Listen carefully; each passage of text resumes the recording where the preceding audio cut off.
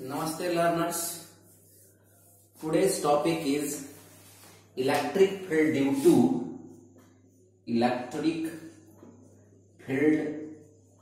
due to linear charge distribution. Linear charge distribution.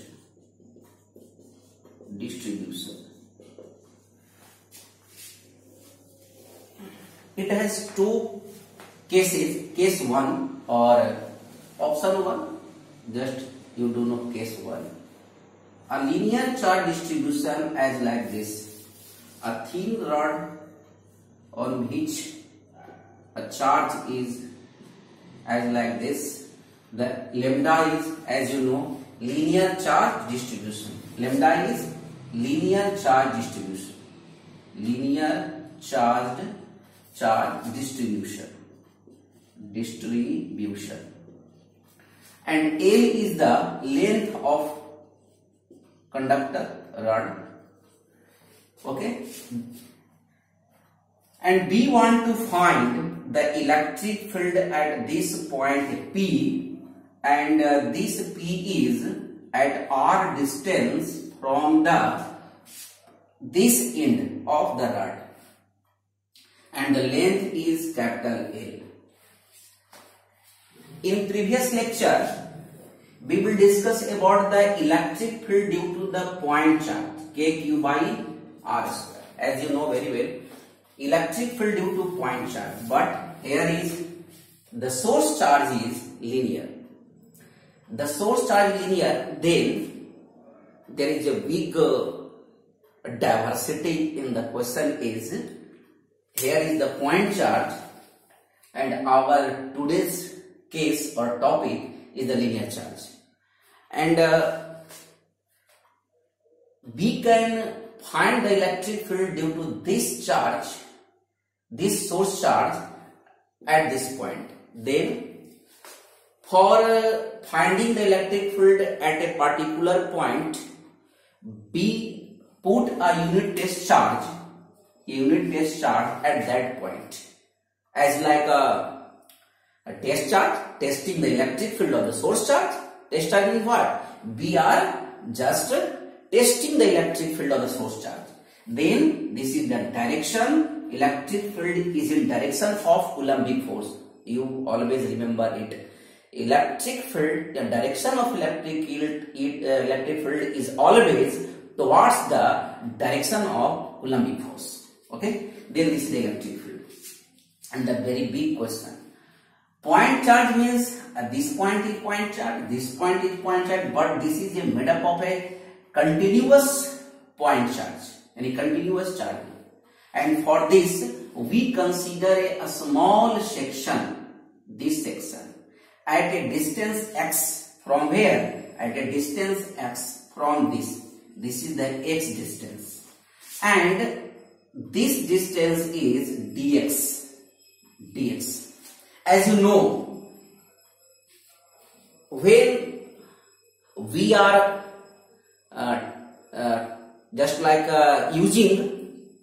deriving moment of inertia in case of rod, then we consider a small portion and doing such like things here also.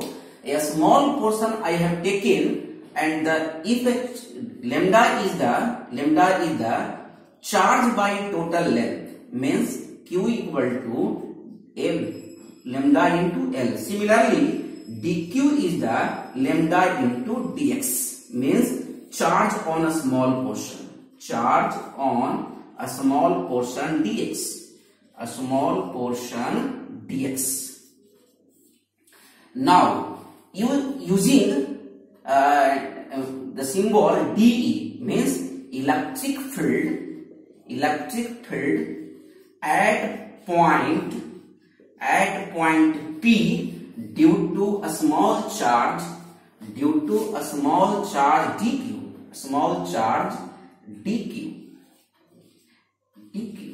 that is K.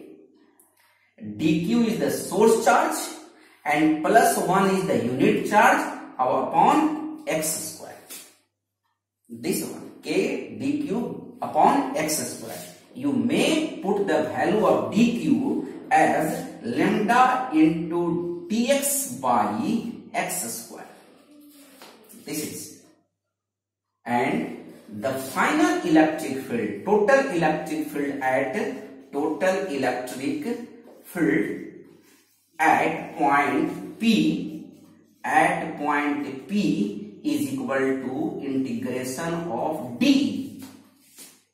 This step is very simple. Means the net electric field, या total electric field is equal to integration of dE, and d is k lambda x minus 2 into dx, and the limit of this integration is from this end to this end. Then this end is r, then this end is r plus l. Then r, integration from r to r plus l. It means k lambda, and this one is x minus 1 by minus 1, r plus 1. Removing minus 1 from the denominator of this equation, we must change the numerator, change the upper limit and lower limit, order of upper limit and lower limit. That means 1 by x, it becomes positive, means r plus l, and this one is r. Now I am erasing this part for more space. Okay, this one k lambda, this one is the 1 by x, r, this one is this, and this becomes k lambda.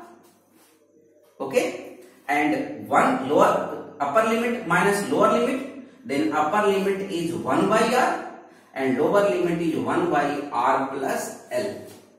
Okay, and taking LCM, r into r plus l, then it is r plus l minus r. This one, r and r cancel out. Then final electric field is 1 upon 4 pi epsilon naught lambda l by r into r plus l. This is the final electric field. This is the final electric field due to point charge. I repeat again. The question is, and this type of question is asked in examination, board examination, in different way, and students claim that teachers are not teaching at that time, but teachers or mentors guide you how to solve the question, and question setter may ask a different way. Then you must focus or concentrate to read the question. What question required, then give answer as like question paper. And this, once again, consider a charged body, linear charged body. We want to find the electric field at this point.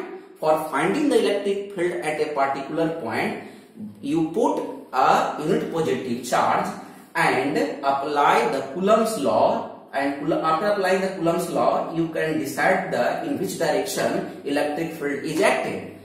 Along the Coulombic force, electric field is acted, and the electric field in the direction of this. If you want to naming it, then somewhere in O, and this is the x-axis, then O x-axis.